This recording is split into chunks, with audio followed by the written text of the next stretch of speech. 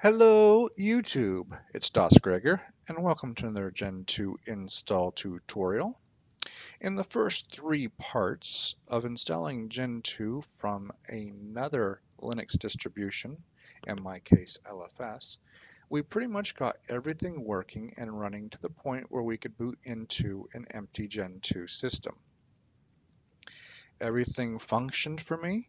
The only error that I found was when I set up my host name. It's now in etsy/conf.d host name, and I believe I actually set it up in Etsy host name instead. When I booted the system for the first time, the host name was a little wonky, and I realized my mistake immediately and fixed that. So I hope you guys caught it. I do believe that I did put that in the description of the previous video. In today's video, I hope to get xorg set up, and we will be looking at i3. But really, if you decide you don't want i3, you can substitute your desktop manager, window manager of choice pretty much in that section and just let it install and configure those sections on your own. There'll be a few things you probably wouldn't need, but in this case, we're going to be looking at what it takes just to get a basic minimal desktop running i3, for example, which I feel is just awesome. I love i3. Ever since Irish got me onto i3, I can't find anything else that I find just as efficient. And it's quick and easy. I like it once you get it configured. So without further ado, let's go ahead and get into the command line interface and get started. So here we are at the command line, and what we're going to do, if you remember from my previous tutorials, we set up a script that will chroot us into our Gentoo partition. So we're going to run Gentoo. And of course, since I've already done some things with my sudoer stuff, it of course already had my password there. So we're in there, and if we do an ls, we will see we are in the Gentoo partition. Now there's something else we need to do. If we look at the final text, we need to do a source/Etsy profile. Now we are root, but sometimes I find that if it gives you an error, you just have to go into root again. It didn't in this case, so we're good to go. And if you wish to set up your prompt so that you know for certain you're in the chroot environment, you can do so with this export command. It's not really necessary, but it's something that you can do if you want. Now I have set up some notes for myself here, things to do to install i3, because really once you get to this point, there is no instruction manual. You pretty much need to just look for different wikis out there. And so if we go to the internet real quick, you'll see that we have the i3 wiki. And if you look at it, it talks about what you need to do to get i3, but it doesn't talk about, for instance, getting xorg set up. So that is one thing that we need to make sure that we're looking at, and that's actually the first tab. That's right here. And this is the main one. Now, if you followed part 2 of the Gentoo tutorial that I created here, you have gone through a lot of the kernel, and you should have already set up a lot of this stuff for your input, your video, all your hardware, graphic support here. These things should have already been done depending upon what type of hardware. But I would suggest you look at the xorg wiki, because they do update that constantly. In fact, I think this has already been updated as of just last month. And it will give you a lot of information about getting things set up and all proper.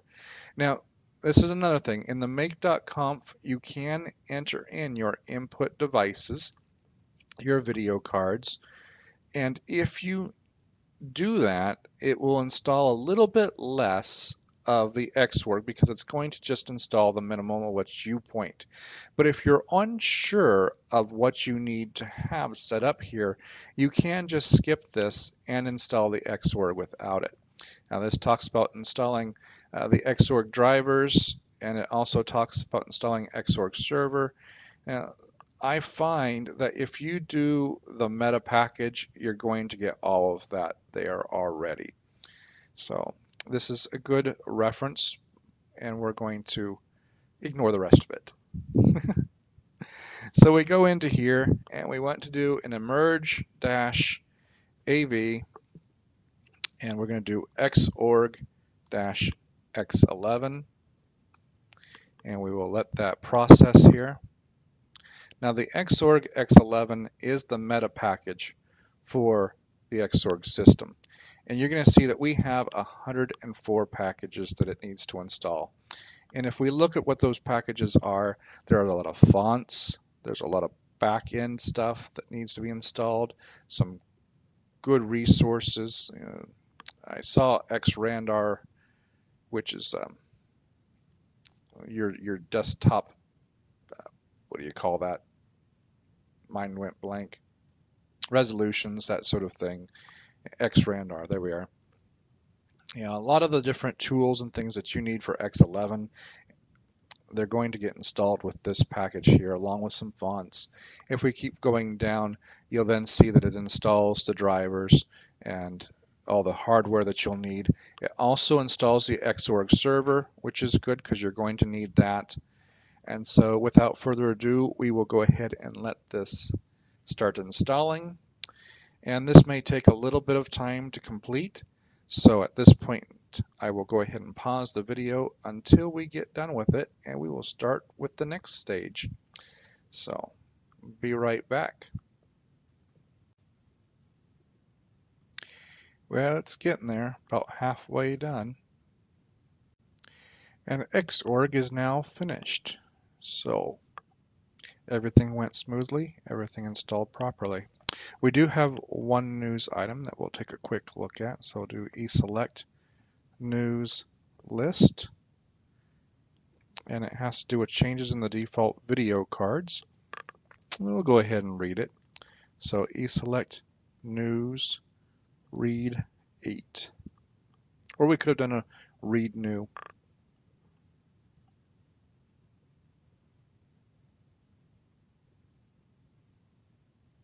So it's pretty much giving you the new types of video cards that you can use to reflect new chipsets that are out there. That may be important to you. In my case, I'm not going to worry about it right now. So in essence, we've got the backbone for our GUI set up. And if we go to our notes, I want to go ahead and also install awesome fonts. So I'll do that. And then we're going to install i3 and i3 status. Now, when I go to install i3 and i3 status, at this point, if you wanted to use XFCE or Mate or LXQT or KDE, GNOME, etc., this is where you choose the meta packages for those and install them instead. In my case, we're going to go ahead and go with i3. So let's get back over to here. We're going to do an emerge, and I believe that it is called Font Awesome.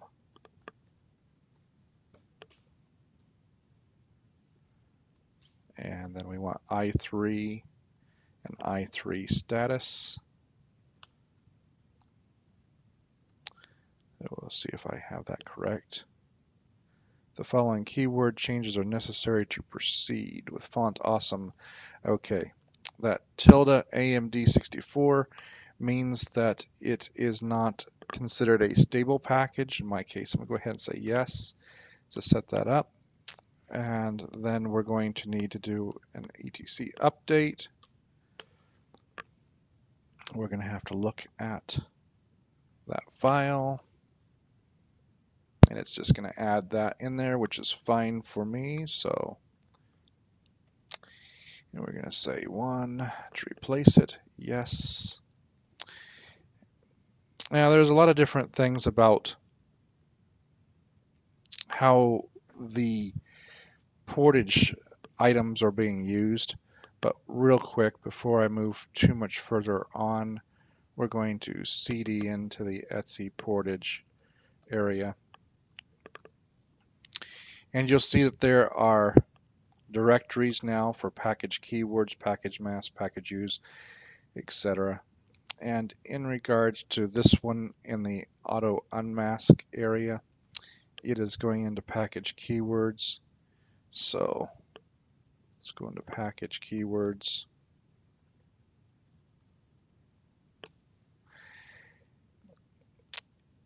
And I just like to go ahead and call it what it really is. So I'm going to move zz-auto to package.keywords because I tend to do that on my own. Now, from now on, anytime anything new needs to be added, it will add it to package keywords instead of zz-auto-unmask, which is a personal preference. Let's go ahead and get back to root.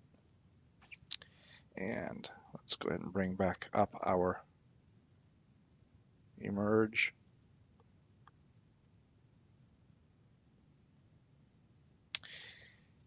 And I guess that's i3 status without the dash.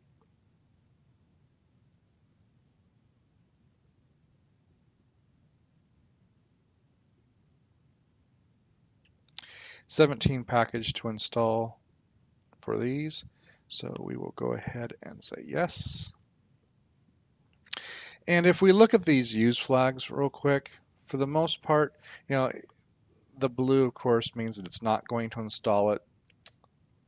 Red, it's already set up for that. If we had changed any use flags, they'd be green. And you'll notice that in i3 status, we have a minus pulse audio. One thing you may want to consider is if you're going to build with pulse audio, you may want to go ahead and change your global use flag in the make.conf to add pulse audio. Otherwise, you'll be recompiling this at a later time. At this time, I'm not going to worry about pulse audio. I'll deal with it at a later time. Just personal preference once again, but something to note. Let's go ahead and say yes. Let that install. I will pause it so you don't have to watch code compile, and we'll be right back. Okay, at this point, we've pretty much got Xorg and i3 installed, bare bones, of course. And if we look at my notes, we've got this stuff taken care of. We've got these things. Now, without a few extra options in there, it doesn't work well. And what I have found is that we need dmenu for a menu for applications, Compton for transparency, PN mixer, X screensaver, nitrogen. Those are all nice tools to have. And then, of course, for icons, adwaita, or however you say that, I don't know. Don't make fun of me. And Tactile 3, I really like this particular scheme for my Windows. So we'll go ahead and we'll set up to install those items and get them installing. And then there's some tools that I enjoy, like PCMan FM, Simple Screen Recorder. Scrot is used for screen capture in regards to just taking a picture of your screen. URXVT for a terminal. Your browser of choice. I like to use QV4L2, which is actually found in the V4L utils, but you must enable the Qt5 use flag for the GUI portion, and that is actually what's given me this. And if we go over to, I think it's page 6, that is this program right here that runs. You have a lot of control over your camera to set everything up for capturing, and I find it to work really well in Linux. And I've actually started using that a lot more than, say, Cheese or GUVC View, some of those others that are out there. Been very happy with it. So those are some programs. Now LeafPad, of course, I believe that's like a XFCE type function. With i3, I use a combination of different applications from other desktop managers and so forth so that they work well. The big thing is still creating a slim machine, but using the best of the best tools or whatever you're comfortable with inside of your i3. So we'll go ahead and get dmenu, Compton, PN mixer, X screensaver, nitrogen, those going now. So emerge-av Compton.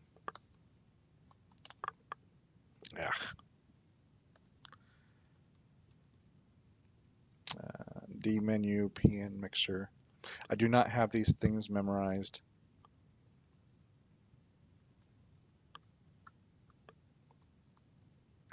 In fact, there's probably a lot of things on this list that I have forgotten.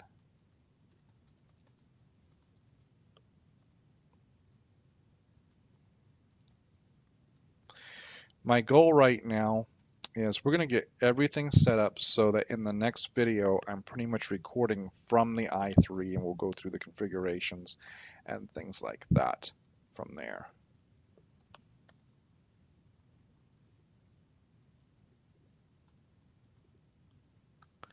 And let's see if I didn't mess anything up with that.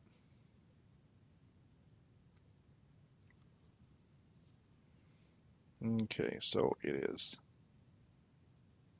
-qt.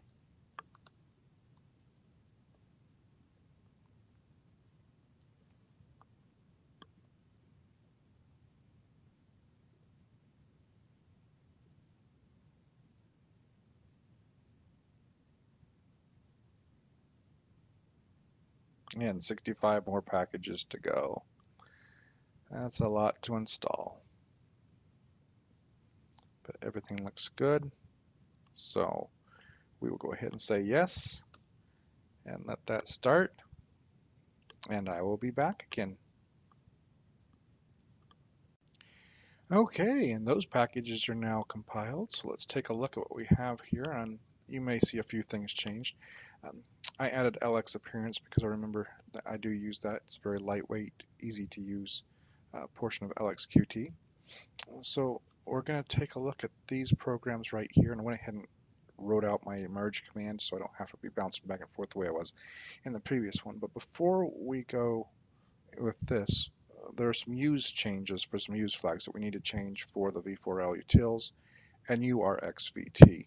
So if we go back in here and we do an equery u, and I think it's urxvt. I can't remember the name of the package. Let's do a merge-s. Whenever you don't know the name of a package, I just do a -s for search, urxvt. In this case, let's see if we can find the right proper package name. So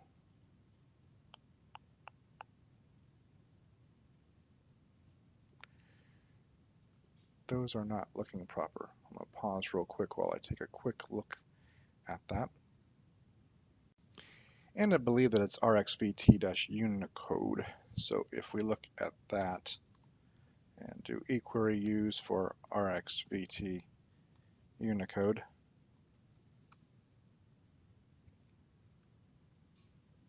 yes, that is the package that we'll be installing. So go back into here and change this rxvt-unicode. Go back over to here. Now, one thing I have found is it's best to turn on everything for the most part here. So we're going to do an echo, and we're going to echo out x11 terms / rxvt-unicode, and we're going to add 256 color, alt font width, blink, buffer on clear,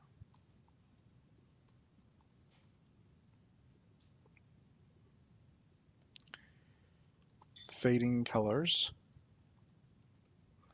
Now we only have to worry about things that are in blue because those are disabled by default. The things that are enabled by default have the red. And you can see that, for instance, it's enabled by default, but it's not been built by that because we haven't built anything. We don't have to worry about ISO 1475. We do want pixbuff though. and secondary wheel.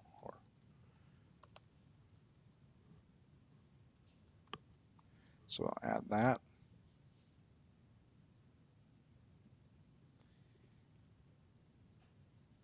I'm not sure about Unicode 3. We're going to hold off on that for now, but we'll do WC width, if I can spell, and might as well do XFT. And then we're going to echo that to, which is the arrow slash Etsy portage package use package.use. And then the other item that we talked about was the v4l utils. And I forgot to put a U for use. So we can look at those use flags. And you notice it only has udev and qt, and they're by default already on. So that's great because we don't have to add anything extra for that. So then if we go back over to here and we copy our command,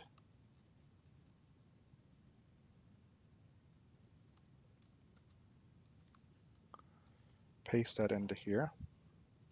One of the benefits of installing Gentoo from another location, okay, we have to accept a few things. Simple screen recorder requires that, and we have a license agreement that we need to take care of for Google Chrome. Now, I know some of you might not like Google Chrome. You can choose whatever browser you like. I have just decided I'm happy with it. It works okay for me, so I'm going to use it. Now, because we've done this, we need to do an FC update. And we're going to look at the license first, since it's number 1. Yes, it looks all good. I'm going to get out of it and say replace it and add it. Did I say that? Oh, we need to do 2 now. And yes, we want to add that to our package keywords. So get out of that. And you notice now it's going to add it into package keywords instead of that ZZ thing. So that is fine. Yes, go ahead. And there's nothing else to do. So now if we do our emerge again, we'll find the list of packages. And it has unmet requirements. Let's take a quick look here.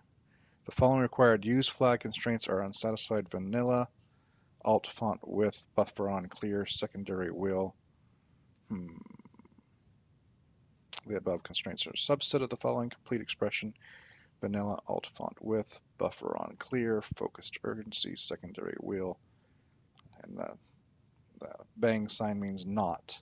So let me do some quick research. I'll be right back. Okay, well, in the past I've had difficulties with this because it seemed like I had to enable a lot of things, and it's been a long time since I've installed this for Gentoo. And so I just went a little wild enabling all those things. What we pretty much figured out what I need to do is take out the alt font width, the buffer on clear, secondary will, and WC width. And I did that. As you can see, I just kept doing use equals and subtracting things until it finally worked. So what we need to do here is edit our Etsy portage package use, and we are going to take out the alt font width, the buffer on clear, secondary wheel, and WC width. So we're leaving in 256 color, blink, fading colors, pixbuff, and XFT. Saving that. And now if we go back to our emerge command, you can see all those different ones I tested out. And we run that. We should hopefully get a good emerge setup.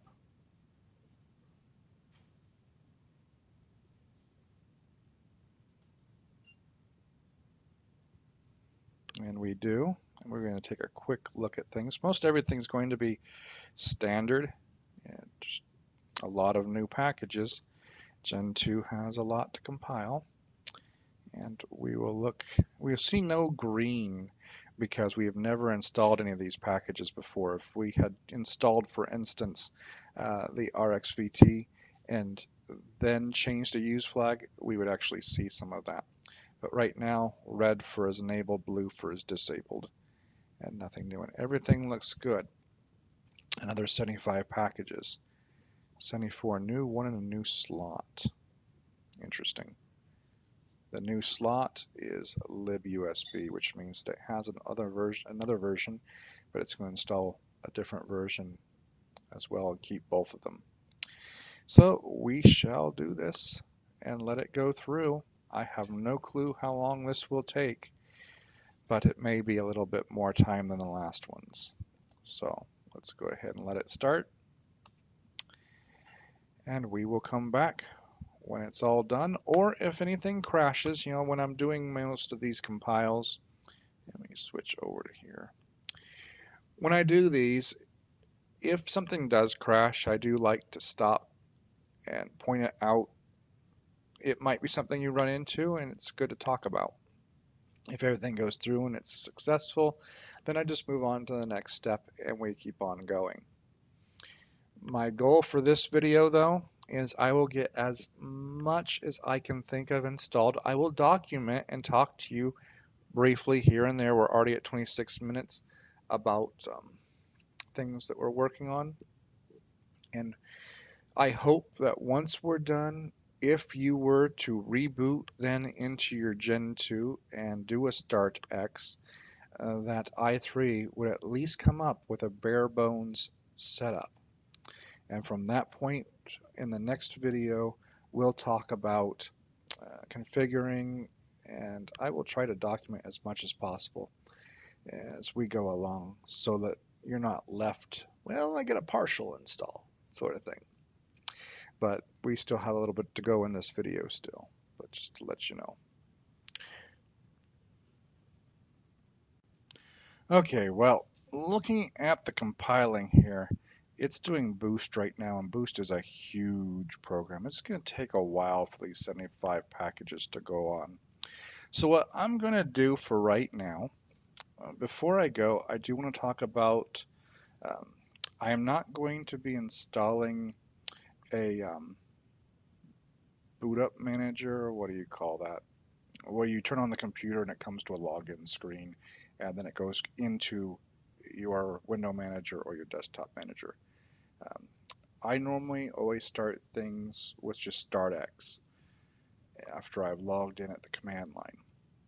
So what I'm going to do for right now is show you what you need to do for the .xinitrc, and I'm just going to use my LFS to demonstrate what it should look like and explain it a little bit. And then we'll end the video and go into part 5 eventually very soon. So let's see, let's go to screen 7. Let's open up a prompt here, and we're going to edit .xinitrc, because this will pretty much be the same thing that you would edit inside of the Gentoo. Now the comments you can ignore.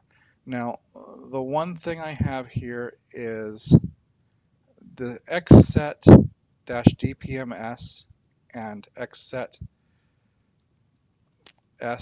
off. That turns off where it blanks the screen on me constantly. I don't care for that. I'd rather just use the screensaver to take care of that. Now, if you were using Fey as your background, which we're not, we're actually going to use nitrogen, but if you didn't have nitrogen installed, you could use FEH or Fey to set up your wallpaper, and that's what it does there. And then this is the command line that you're interested in. The exec CK launch session is if you've installed console kit, and if you've installed the dbus launch or dbus, you should use dbus-launch. Dbus I know got installed, I believe console kit got installed by default because of the profile that we chose. The --sh-syntax, --exit with session, and then lastly i3. And that is what you want to have in your .xinitrc, so that once you've logged into the system with your user ID, you can type in startx, and it should go ahead and give you a blank screen with no configuration set up. It may ask you a few questions because it's been a while since I installed i3 from scratch and didn't use any of my already created configurations. It may give you an option, I believe, as to choose what you want to be your meta key. I use the Alt key. Some people can use the little Windows key. Others use the function key or control key, depending. But that is all that really needs set up afterwards. Most of what we're doing right now is just installing infrastructure, files, programs that we're going to want to use. And I do believe, with a little bit of confidence, that once these other packages finish, you should be able, once you've set your .xinitrc up, to be able to go into this partition and at least start the GUI, and it should work.